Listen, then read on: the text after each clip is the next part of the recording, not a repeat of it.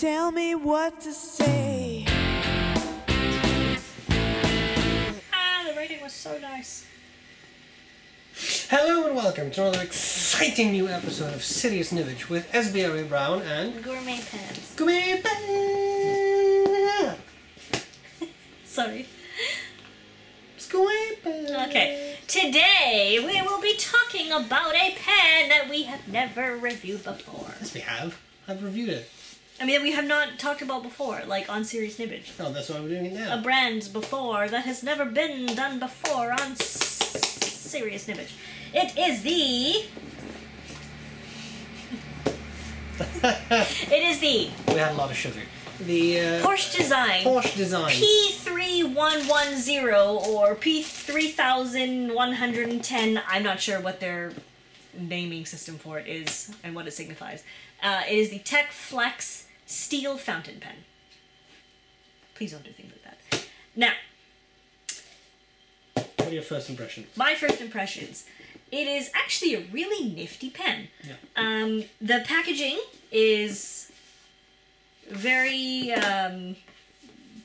simple, plain. It's just like this matte box with a black inside. What it makes me think of is the leather interior of a Porsche, like a sports car or something, you know. So I do think it has a nice, what's the word? Solidity? It has a nice, it evokes Luxurious? a nice, luxurious feeling, but it's very simple. So I do like that they didn't go overboard on that because Yeah.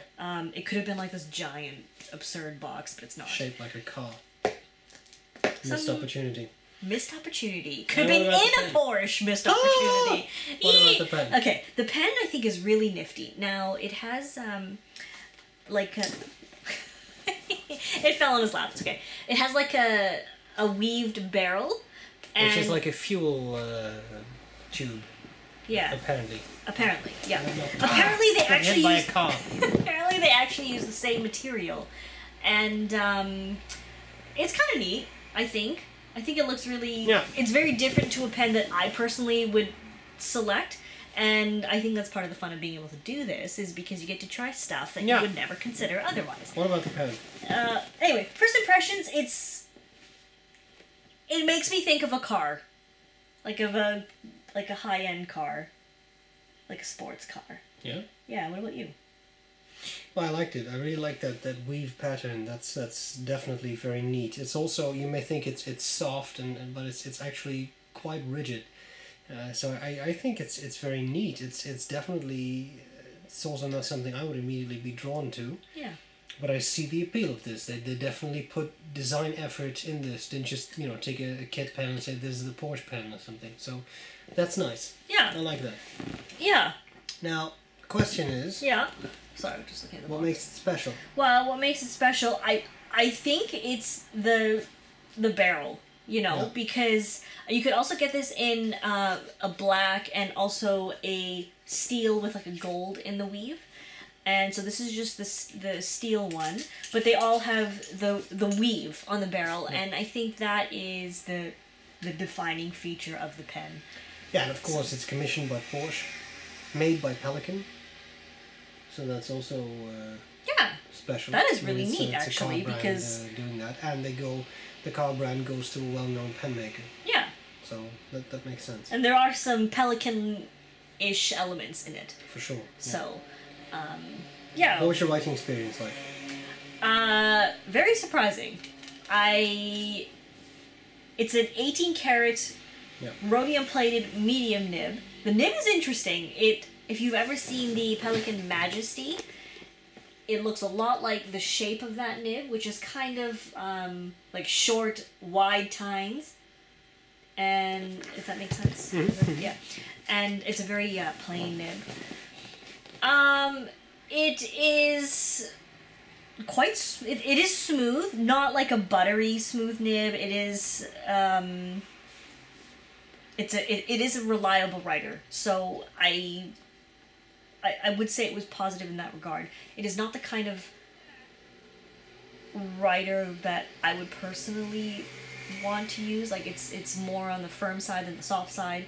No skips, no hard starts, not much in the way of line variation, but if you are looking for something like to keep in your pocket and pull out and you need to work right away, it definitely will do that. So my writing experience was very pleasant. Like, it definitely performs just like a car. Sorry.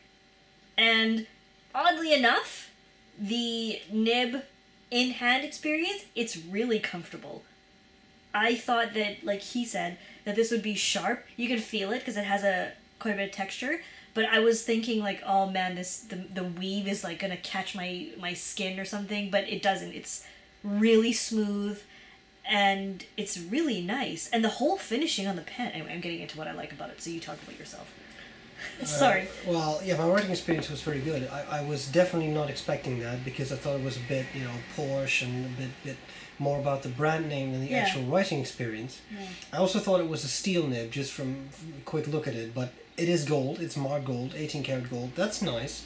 And I think it's a pretty nice, pretty smooth writer and a very consistent one at that. It didn't run dry, didn't do anything, so it's neat. I was really, really surprised in a very pleasant manner by the writing experience that the pen offers. For me, the section is a little thin, so I'm kind of going in things I don't like so much about it. It's a little on the thin side, and it's definitely top heavy, and when you post it in this very secure manner, then it's definitely more than top heavy, because it's a lot of metal, but the nib makes up for a lot. So I'm assuming the intention is not to use this for like writing a novel or something. No, I think so too. Right. So that's, if you're a Porsche salesman, that would be nifty in your pocket. That's definitely interesting. So I don't like so much the top heaviness, and the very thin section. I do like the design. I do like how the nib writes, and we'll talk a little bit about would you buy it in a second. But what do you love and hate about it? Well, I also I think the design is really neat. And again, I've walked past this pen in stores so many times and I've never given it a second glance. And after actually observing it and using it, I'm like, that's pretty nifty. It's really nicely finished, really well made. I mean, there's no like bits sticking out, and there's nothing sharp. Like the section threads are like right here. They're super smooth, and this mechanism, like right here, is just it's very smooth. It's really smooth, seamless. It's really nice. It's only a few threads too, though, so it really uncaps very quickly. Yeah, it's just nice. It really is a grab and go kind of pen. Yeah. The section, even for me, is a tiny bit slender, just a tiny bit, and it is a heavy pen. But again, I imagine that with this kind of weight, you wouldn't buy this pen to like write forever with it. But I find the nib a little plain. It's not a bad thing, but I mean, all it says is it has the gold hallmark stuff on it, and it faces the gold. It says 750 medium and 18 karat, and it's stamped that way, so you have to look at it this way. And it also has Porsche design, but of course if you look at it this way, it says Porsche design, so it's like PED and then PD. Anyway, you can see nib pictures on both of our sites. It's not an ugly nib, it's just it suits the pen because the pen is fairly unbranded and minimal, I think, minimalistic. Yeah. Anyway, there is not a whole lot that I really dislike. I mean, it's a bit heavy. The nib is not something I would personally seek, but it does perform well. So, yeah. Anyway. Would you buy it? It is 435 euros. And I don't know what that is without VAT because it's not on the website and I didn't calculate it. And,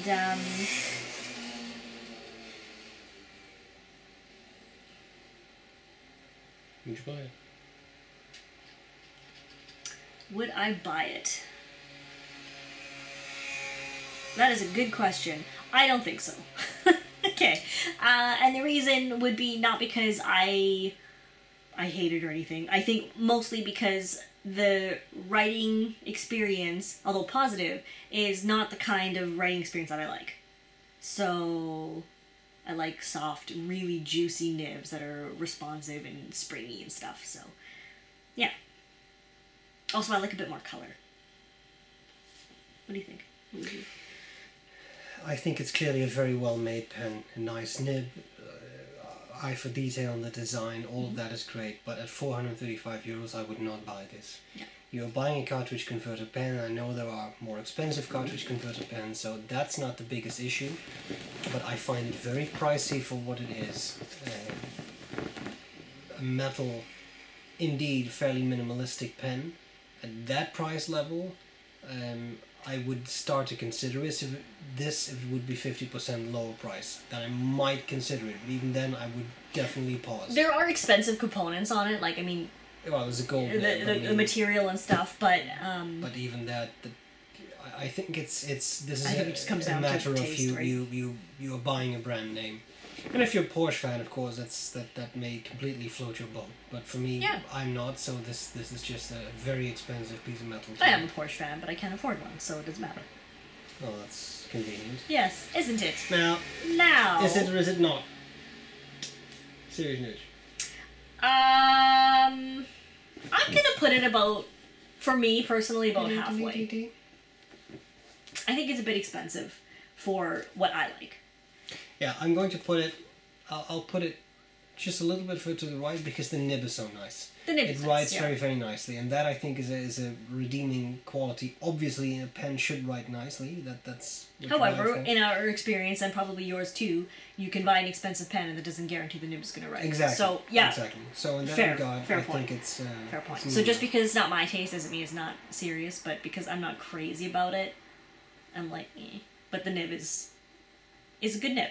What else could you pick? What else could you pick? At 435, you're getting up to. It's quite a lot. You can probably buy quite a lot. You can buy hands full of Noodles Ahabs. You could get a Sailor Rialo Yeah, which is a piston-filled and pen 21 karat gold nib. with a gold nib. You could get, with a little bit more, you could get a Visconti Homo Sapiens.